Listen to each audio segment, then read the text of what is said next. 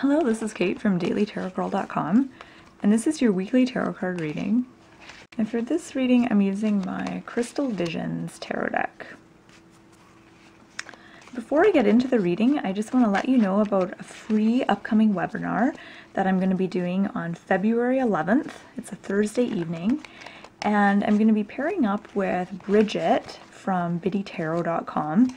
And we're going to be delivering you a awesome first-rate webinar on how to read tarot for yourself in just 5 minutes. So if you're interested in joining us for that webinar, I'm going to put the link to register in the About section or in the description of this video just below. So if you just look below, there's going to be a link there that will take you to the sign-up page. Okay, so let's get into the reading. So the first card is going to represent Monday and Tuesday of the upcoming week. Okay, I apologize, my lighting is kind of weird today. I've got the sun shining on me. Okay. So Monday we've got Page of Swords. Now the Page of Swords, this is a card about learning how to, I like to think of this as about learning how to strategize properly. So how to develop a strategy. So at the beginning of the week, I see there might be some challenges in figuring things out. And this is like challenges in like the logistics of things, like figuring something out, you know, smoothing out an issue, and I think it's something, a lot of it might be like technical issues, scheduling issues, just kind of like boring stuff like that. And so right at kind of Monday and Tuesday, there's going to be a lot of like, I don't want to say confusion, but yeah, there's going to be maybe some mix-up, some confusion, and it's going to be a little bit of a minor challenge to kind of figure things out, kind of unravel things and get things working again. And then as we move into the middle of the week, so Wednesday and Thursday, we've got the Hanged Man. Now, the Hanged Man is about surrender, and it's about giving up that need to control everything. And and it comes after the Page of Swords, and I see this Page of Swords as kind of representing frustration.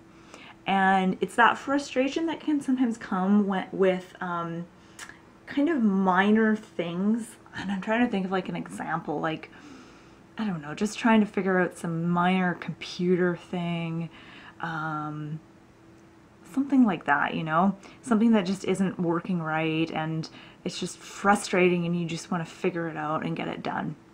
So that's kind of what this card represents, that kind of frustration that things aren't going as smoothly as I want them to go. And then with the Hangman, this is about kind of giving that up. So giving that up to the universe and just saying, okay, I trust that this is going to work itself out, that I'm going to figure it out, and stressing and freaking out about it is not going to make it go smoother or make it go any faster or easier. So, you know, just surrender. And there's that saying, you know, control the things you can control, and you know, don't worry about the things you can't control. And I feel like that's kind of a saying that kind of, you know, goes with the Hangman. So, do what you can do, but there's going to be things that you don't have control over, and it's helpful to maybe kind of let go of that and just kind of trust that everything's gonna work out and unfold in the right timing, in the way that it needs to. Okay, I'm gonna probably come back to this card, but I want to move on to the last card.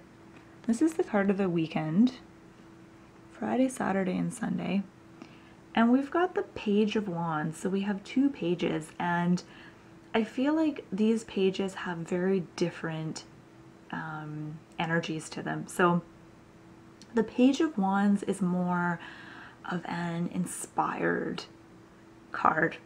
When I look at the Page of Wands, I think of, you know, feeling inspired to create something, to just be in the moment. Like, as you can see, the page here, she's playing a flute, and she's just like resting. She's got bare feet. She looks really relaxed, and she's, you know, curled up with a dragon, and she's playing a song. And I feel like the energy of this card is really about being relaxed enough and trusting enough to kind of create and to learn new things. And I feel like that's what this card is about. It's about, you know, being inspired and learning some kind of skill or some kind of creative art. So you might be taking like a workshop this weekend or something like that that has you kind of learning something new. Or even just like practicing, like playing the flute like she's doing, or practicing some kind of art or dance or something like that. Okay, so when I look at all of these cards together, I'm just noticing the difference in posture of these people. So the first card, I feel like the girl in the first card has like a certain kind of tenseness about her, like she's waiting for something bad to happen. And it sort of, you know, really indicates that feeling of kind of tension and stress.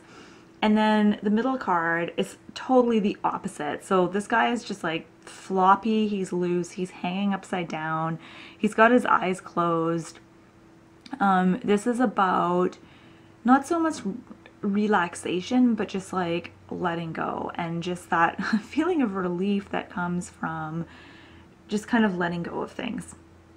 And then the last card, I feel like this pose is kind of a combination between the two. So the girl in the Page of Wands is relaxed. She has a relaxed pose, but she's also not powerless. Like the guy in the Hangman is kind of powerless. He's tied up, he's hanging upside down. Not a lot of power there. Whereas the Page of Wands, you know, her posture is more empowered, more in control, but also relaxed. And I feel like that is kind of the balance we're going for this week. And I don't think there's going to be any like major life challenges this week. Nothing major. This is just kind of the minor everyday kind of stuff that we're going to be navigating through this week. And the challenge is to strike that balance between you know, not getting too overly stressed about things, surrendering things, but not being like this limp noodle that doesn't do anything. So you know, finding that kind of balance.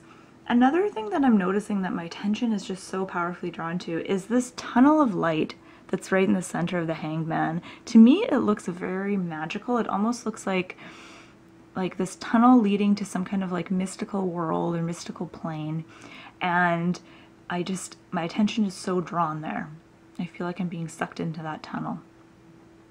Now, please feel free to comment about that. Like if you notice that tunnel too, and feel free to comment on what you feel that tunnel of light represents for you. Because I'm not sure what it represents for me. I just feel drawn to it, and it feels very mysterious and very magical, but I'm not sure how to interpret it just off the top of my head. It almost feels, you know, it feels to me like, I know I said that this week is not about major life challenges or anything like that. It's about the minor things. But I think that even as we're going through kind of minor everyday things in our lives, there's always this powerful kind of subtext in that, sure, what we're doing may not be, you know, technically important, but there is though that, like, I don't think I'm describing this very well, but there's the underlying shifts and changes that we go through on more of an emotional and energetic level, and those are sometimes much more powerful and more important than we realize.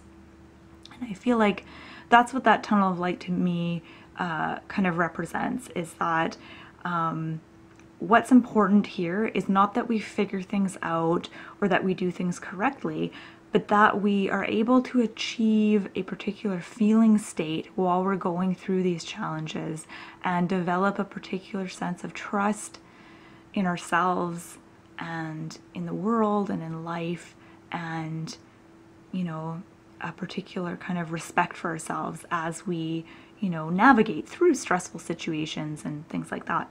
So, overall, really nice week. I love the weekend. The weekend's my favorite. Thank you so much for watching this reading. I hope you found it helpful, and you can find out more about me and about tarot cards and learning tarot on my website, dailytarotgirl.com.